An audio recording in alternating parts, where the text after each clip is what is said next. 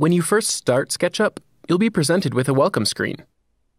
Regardless if you're using SketchUp Make or Pro, you'll need to pick a template to start with. The main difference is the default units of measurement SketchUp will use, such as meters or inches. The other difference is the starting view, which can be from the side or from the top. Either is fine. Choose a template and start SketchUp. Let's all start from the same view by going to the Camera menu, Standard Views, and choose ISO. Now begin by drawing a rectangle. Pick the Rectangle tool, then click once to start a rectangle. Pull away, and click again to finish. A quick note about drawing in SketchUp. Get in the habit of click and releasing your mouse button to start and finish most actions.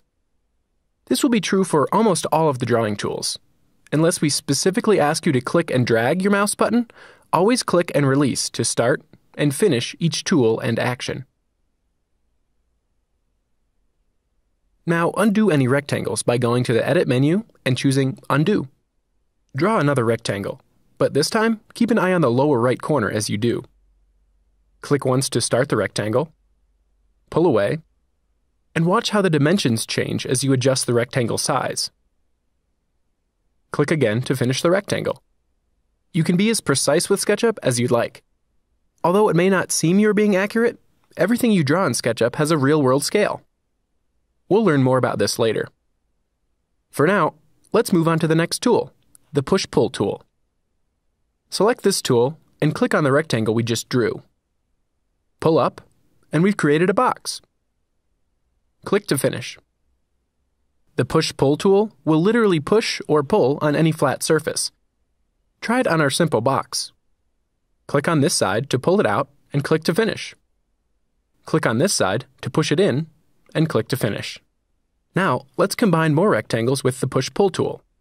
Select the Rectangle tool and draw a rectangle on our existing box.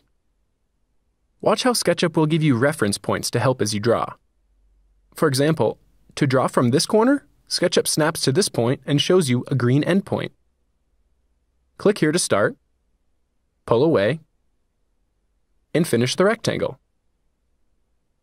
Now use the Push-Pull tool to push this new surface inward. The drawing tools all work based on the surface you are drawing on.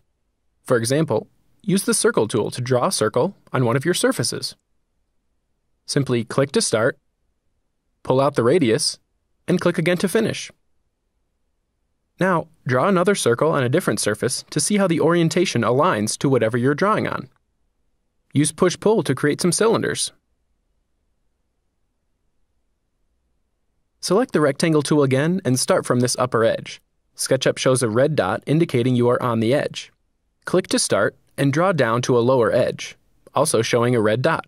Use Push-Pull to push this surface inward. All reference points are called Inference Points in SketchUp, and they will be very helpful in making you both accurate and fast. Here are the basic inference points: endpoints, on-edge points, and midpoints for the middle of any edge.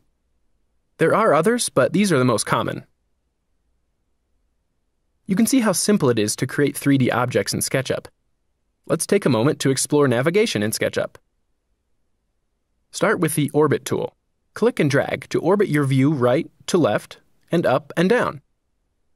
For practice, try orbiting fully around your model. Next is the Pan tool. This moves your view side to side without orbiting. Click and drag to pan your view of the model around the screen. The final navigation tool is Zoom. Click and drag to zoom closer to and away from your model.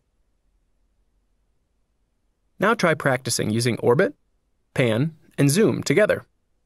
Zoom in, Orbit, Pan, Orbit, Zoom, and so forth.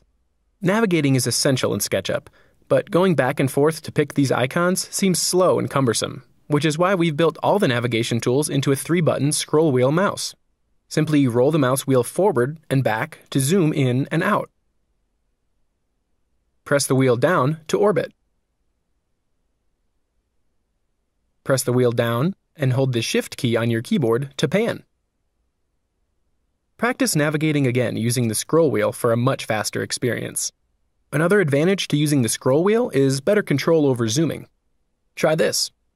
Hover your cursor over the corner of your model and roll the wheel forward. See how it zooms towards that corner? Using the scroll wheel will zoom toward and away from any area where your cursor is, making navigation even easier. Let's review what we've learned so far by creating a very simple house object. Begin by zooming back out so we can see our entire model. Then, use the Select tool. Click and drag a selection box around the entire model and press Delete on your keyboard. Draw a rectangle and use the Push-Pull tool to pull this rectangle into a box. Orbit and pan to get a better view of the top. Now let's split this top surface with the Line tool. Before drawing the line, hover over the top edge and find the midpoint inference. Click on the midpoint to start drawing. Move across the surface and find the midpoint on the opposite edge, and click to finish the line. We'll pull this new edge up to create a roof. Choose the Select tool and click on the edge to select it. With the edge highlighted, use the Move tool to create a ridge. Click on the edge to begin moving it. Move it upward, and click again to finish. A quick orbit shows that I wasn't very careful in moving my roof line, and the result is uneven. Let's undo that move and see how SketchUp can help us to be more accurate. Make sure the edge is selected. Then, using the Move tool, click once on the edge to start moving it. While moving it around, notice that the edge snaps to a blue dotted line. This is an indication that you're moving the edge straight up, which will result in an even roof. Click to finish. In SketchUp, the red, green, and blue axes will help you to draw and move correctly in 3D space. Let's try it by creating a chimney on the roof.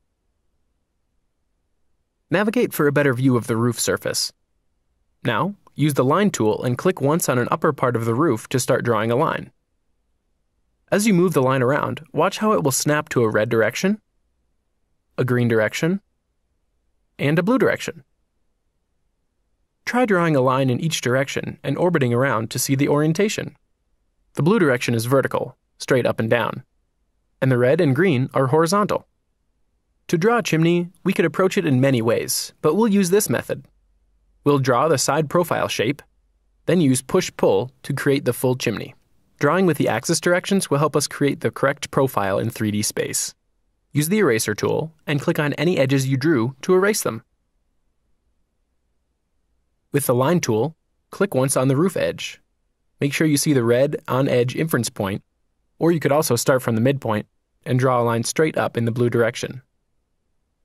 Click to finish your line and press the Escape key to cancel a continuous line. Now choose another point on the edge and start drawing a line from that point up in the blue direction. And watch as you draw upward that SketchUp will give you an inference when you are lined up with the previous line you drew. Draw your second line to this point. Now, draw an edge connecting the two lines to complete a surface. With the surface drawn, use Push-Pull to extend the chimney across the roof to a point you are happy with. Use Push-Pull again to complete the chimney. By pulling across the roof surface, extra edges have been created, but these are easily erased. Any lines drawn across coplanar surfaces can be erased to form one larger surface. We call this healing the surface. Use the eraser and erase these two extra edges. At this point, you know some of the basics of SketchUp, so practice what you've learned by adding to our simple house. Draw a rectangle and split it in half. Then use Push-Pull to create some steps. Draw a few more rectangles to create a door and windows. Try a few things on your own. You can see how easy it is to create simple models in SketchUp with only a few tools. When you're ready to learn more, proceed to our next video where we will create a more detailed house with real dimensions and introduce you to the offset and follow me tools.